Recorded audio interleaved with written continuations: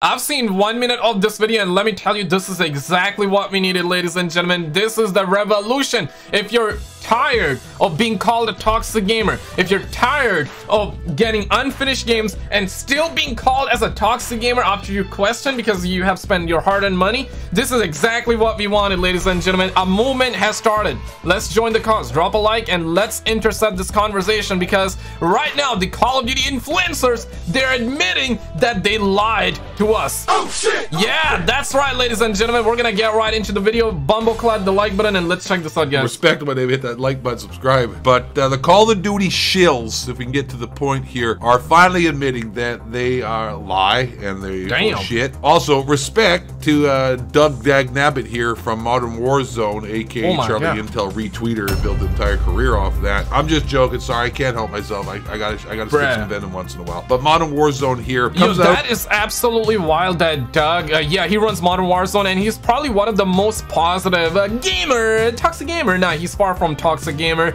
He's basically in bed with Activision. That's one of those guys. So the fact that he came out and said what he said, you better hear that, guys. Check this. Oh, so respect for him at least being honest, but like, you know, what month is it? I don't know, like 8 months late. And it's essentially just him admitting that they, you know, they lie and that they make up the facts to, you know, because they don't want to tell the truth. I mean, I don't know what else to say, but I'll let Doug say it. I'm going to issue an apology to everyone who's here. I'm sorry for hyping up Warzone 2. Holy. I'm sorry for huffing the copium. I'm sorry for saying that it's better than Warzone 1. I'm sorry for all of that.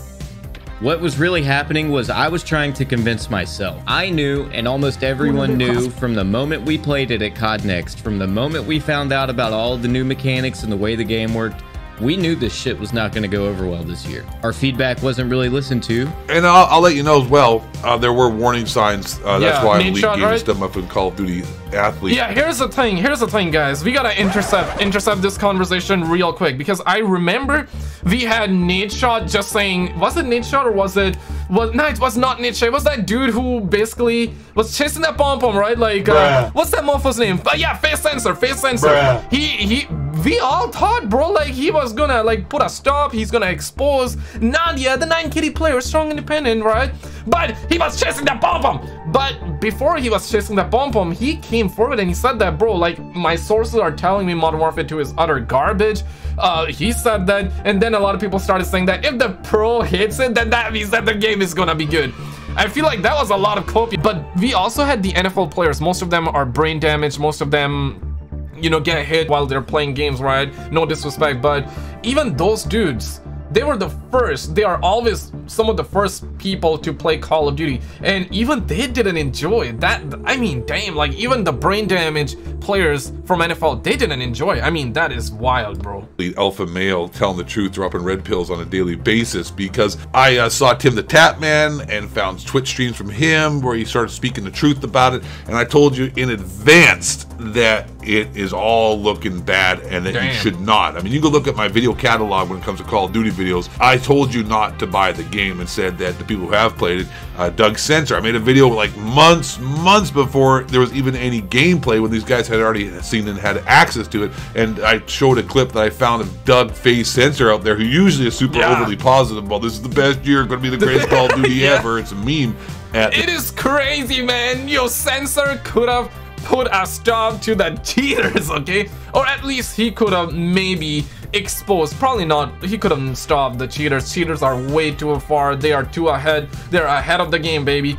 But he could have stopped, but he chose to chase that pom-pom, and Nadia basically, you know, at the end, Nadia with that W, right? She definitely said, no, I don't want it. I don't want it. I'm strong. I'm independent. I don't need no man. I'm Dad's princess. So she pulled a massive W and made Face Sensor look like a clown after that one, which was definitely sad. Guys, don't chase that pom-pom, man. Don't chase that pom-pom. Point, say, yeah, no, this game sucks. It sucks. And I told you from the jump it was going to be bad.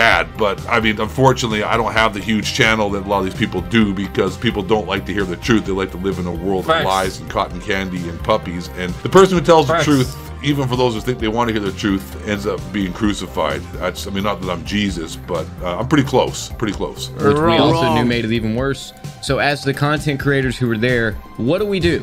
Do we try to adapt? Do we try to accept it? Do we try to see if it can grow? Just adapt, bro. Just adapt. On us? What year was this tweet? That's what was his tweet? This tweet was September 15th. Oh, at least he's honest. I mean, like, okay, so he said at the beginning he was great. Yeah. And it was September 15th, not a fan of Warzone. That's the truth, right? Because around that time, a lot of YouTubers were coming out and a lot of Warzone 2 players, even the shills were coming out. And they were saying that, bro, like, Warzone 2, that ain't it. Like, not a fan, not a fan. I don't know, guys. I don't know. Not a fan, not a fan. I'm not saying I'm hating, but not a fan, not a fan. Maybe later on it will grow on us, and that was copium. And I understand, guys. Like, I'm not gonna blame Modern Warzone on hopefully it grows on us. And guys, surely it did grow. It did grow on us, right? You can see that 20-incher right there. The reason I don't blame the homie for saying hopefully it grows on us is because, you know, for the fact that if he didn't add that part and said that not a fan of Warzone 2, it sucks, he would have never been invited out. Activision would have cut his wings. He would have never been able to fly out. Right now, I feel like that he's gonna be on the public enemy #1 list, okay? He's gonna be on the Activision hit list. I don't think they're gonna invite his ass out, or maybe they're gonna, because after all, he has a massive platform and he's still one of those positive dudes. I don't think he has went full on ATOTS mode, right? He hasn't gone full on myself either, like, you know, as Skizlex mode. Even right now I'm on a hate train, but guys, I'm just trying to keep a $150. I'm not hating on the game. I'm just trying to give you the facts out here. He has not gone blame truth mode either, so there is probably hope for him, unless he starts saying the same thing over and over, which is facts, right? The fact of the matter here is that the truth is something that feels repetitive, because if it's true, you say the same shit. Same shiza is the truth, guys. But let's see what he says. 2 so far, hopefully it grows on us. And then I know you're all shocked to see the COD shill say this, but I'd be wrong of me to say otherwise. You are the last person I expected to see tweet this. Yeah, just give my feedback. Don't think this is at all, but maybe it'll grow on some people. Wow. We decided to do, or do we just say fuck it and start calling shit trash instantaneously before you guys even get to play it and then get labeled as haters? It was one way or the other, and we chose clearly the wrong path at this point, because this shit did not grow on anybody, and for that I apologize to all of you. But yeah, 100%. We knew this shit was trash. We did. I know. And see, here's the thing, and I've been saying this for years. Well, not years. This is my first YouTube channel. But people have, anyways, this guy named Thoughts, who I'm a huge fan of, hence why my name is the Ghost of 8. Yeah, I mean, 8Thoughts was definitely better, you know? 8Thoughts was better. But I like this Ghost of 8 guy too, man. I like this guy too. Greatest Call of Duty League Game Stuff Muffin athlete ever. Has been saying this for years, that these guys, when your channel is predicated upon a game being good, I mean, this is what I'm in right now. If he knows my content is all over the place, and we're going to talk about that in future videos, about how I'm dropping clips of Andrew Tate and Red Pill talk and then some Fortnite and all that. Yo, pump the brakes, pump the brakes. I literally did that as well. I literally did that. Oh shit! Yeah, I was dropping like UFO videos. Before that, like Ghost Caught on Camera. I was doing reaction videos on that.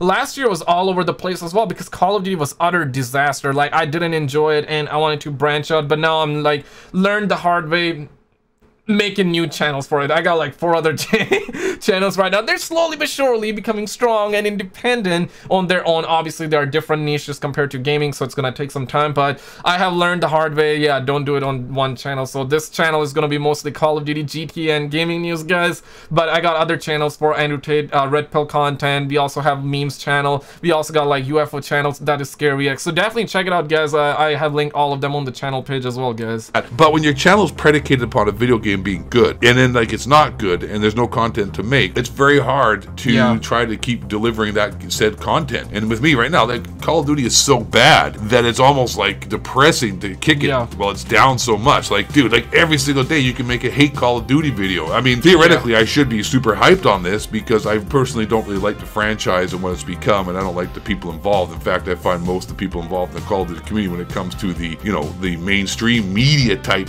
guys, I find them to be mostly beta males, and I'm not a fan. So, you know, I enjoy, you know, kicking sand in the face of these dorks. At this point, it's like becoming redundant, at least in the past. I feel like that during the what's this called, Infinite Warfare era, it was bad, right? We can all collectively agree that Infinite Warfare was probably the biggest downfall of Call of Duty, and we all hated like that, like crazy. Infinite Warfare Zombies was not my cup of tea, but looking back, it was pretty good. And there's a fan base of Infinite Warfare Zombies because they did certain things right. They did a lot of things better than Trash Zombies even, which is crazy because I love Trash Zombies. I'm a massive fan, but in the recent years, they even butcher zombies, which is crazy. But Infinite Warfare Zombies was something, it was its redeeming quality. But even during the Infinite Warfare multiplayer, it was not this bad. You know, it was memes to dog the game down, but right now it's just like it feels bad. It feels sad, and it's truly frustrating as a Call of Duty fan. But man, it is truly over. I feel like it's not over. I don't think it's over bruh, but it's over for Modern Warfare 2. When you know this is your biggest IP, biggest game, 3 years, 3 uninterrupted years, 3,000 devs, you had all the time in the world to come out with a banging ass Call of Duty game with a name like Modern Warfare 2. You had it all. You had it all. You ran through your juice. You went in crazy. You know, like the homie would say, balls deep, but still halfway in. Bruh. They did that. And still people are sleeping on the game. Not sleeping on the game in terms of like the game is good and people just are sleeping on it. No. People are playing. They're not even playing. They're not even playing. But those that are playing, they're sleeping. They're sleeping because sleeping is better than playing this game right now. This is beyond sad, guys. I don't know how they're gonna be able to pull. I will still say, and this is Call of Duty Copium, probably you let me know if it's Call of Duty Copium or not, but I truly think only Treyarch can revive Call of Duty in 2024. But I'm hesitant. I'm really hesitant. There's a chance, there's a lot of hope, okay? But you think that's Copium 1, if you think that's Copium 2, if you think there's a real chance that Call of Duty 2024 will be good and Trek will revive Call of Duty, let me know your thoughts, guys. When you had Call of Duty videos, you know, there were some positives that you could offset with some negatives, so it was sort of like, you know, yin and yang. Now it's just nothing but like yang. It's just like big yang smacked in your face nonstop, and you're just, you know, catching a venereal disease on a regular basis. It becomes, you know, almost pathetic at a certain point to keep. When you got one of the most positive guy from the community, DrDisrespect, whether you like him or not, okay, I think he's a cool dude. He's doing him, he's playing games, he want to be positive. I cannot dog on that. If you're watching this video and you're like, hey man, Doug is a loser, this and that, nah man, he is killing it, okay? He's killing it, he's providing for his family, he's playing a game, it looks like he's not enjoying, but it felt like that he was enjoying, and he was positive about the game. I cannot dog on that. Obviously, you should tell the truth, and right now, I got massive respect, but my point here is that the fact that one of the most positive dude from the community just chose this path to speak facts, and he is negative. I wouldn't even say negative, he's just speaking the facts, but let's just say negative, right? Because yeah, I never thought he would be saying that. That is absolutely wild. Keep crushing this game. But anyways, this is about Doug here and the COD Shields finally admitting to the fact that the game sucks. It runs parallels with me though, and like, you know, trying to figure out how you're going to run this content that, you know, you earn income from. Because honestly, let's keep it real too here. I mean, like, I keep it a little too real. If we weren't making any money here, honestly, none of us would be here. All of us are grown adults with bills to pay, and this is a source of income. 2023 YouTube ain't 1999 YouTube where people did it for fun. Like, you know, we aren't 16, 17-year-olds living at home with their mom and don't have to have bills to be paid. That also... That's a fact. That is 100% fact, and you cannot deny that. When I started YouTube, I started because I was inspired by Smosh and Freddy W, Ali, T Martin and stuff. And around that time, I wasn't making money, and I started that because, you know, I was what, like 12 years old, 13 years old, maybe even younger, maybe somewhere around that, right? I didn't knew the concept about money, but as you get older, I'm 26 now, so obviously you gotta do something. You gotta nobody's gonna wipe your ass, nobody's gonna pay your bills, so surely you gotta make money off that. And money, I always say this, money is actually good. Money is not the root of evil. Some people get twisted. They say that money's bad, man, money's bad. You should not prioritize money. You should prioritize to a certain degree, but what I think about money is that money just exposes people. If you're a good person, you're gonna do good things with the money, and that's gonna elevate yourself, and you're gonna become more positive, I feel like. But if you're a bad person, you're arrogant, then money is just gonna expose that, right? That's my viewpoint on money.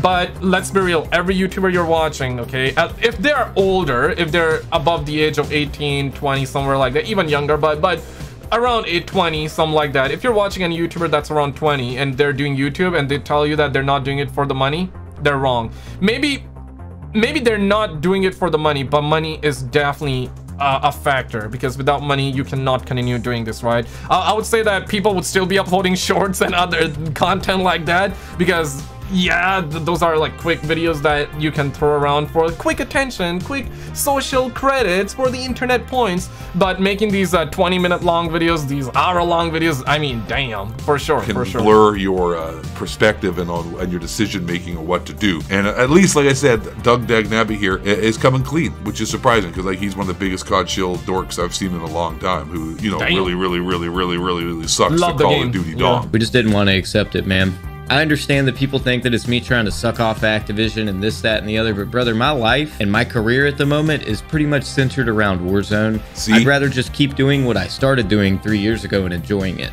I was scared, man. I was nervous. Feel it. I knew this shit was ass. Yep. I knew it was ass. Feel you. I don't blame the guy, guys. I felt that way too, but I feel like that if you, I'm not sure for how long you guys have been around the channel, but if you saw me posting like all kind of different content and you were like, yo, why am I seeing this type of content from this gaming channel, this Call of Duty channel, is because of this, guys. Like, I want to branch out. I want to branch out. Call of Duty is not it, man. Like right now, the only real and genuine hope that I have in terms of gaming is GTA 6, guys. Trust me when I say this. I think GTA 6 is either gonna be a banger or an utter disaster. Obviously at launch and before, during, and after the reveal, it's gonna get crazy numbers. It's gonna do well and we're gonna be hyped. In fact, I'm looking forward to that game big time. I think you are as well. But if that game is a disaster, then holy damn, I don't think there will be any other game that can revive gaming. Obviously there are outliers. Obviously there are some good games. Hogwarts Legacy, I enjoyed that, but it's one of those games that you're only gonna play once and maybe you're gonna pick that back up like 2 years from now, 5 years from now. You understand, right? Single player games are amazing. I love single player games, but we're talking multiplayer here, right? There isn't any game out there that is good. Fortnite Creative 2.0 is actually looking good, but it's gonna take some time. And already, if you have not seen that video, I will pin it in the comments. We got Black Ops 2 remake leaks going around. I will pin that in the comments as well. And also Activision, apparently they are DMCA striking everybody that is trying to make Call of Duty content in Fortnite Creative 2.0. Oh shit! Yeah, they're doing that. So it's Activision is doing that. I mean, that is wild. Yeah. And I tried to convince myself that it wasn't ass, because believe it or not, I had a lot of fun in the honeymoon period. Dropping my first nukes, going on win streaks, you know, being good at the game compared to most, because I had more playtime with it. My first couple YouTube videos did well. Damn. You know, everything was looking good at first, until it fucking wasn't. So I said all of this live on my stream yesterday over on Kick, and I do still, you know, stand by everything I said. I am extremely sorry to my following and to my audience that instead of going with my gut reaction and being just straight up true to myself and not trying to convince myself that I was going to like this game or that you guys were going to like this game, but trusting my own knowledge, trusting the years that I've put into understanding the COD community, Damn. I did know from the get-go that this game was not going to go over well.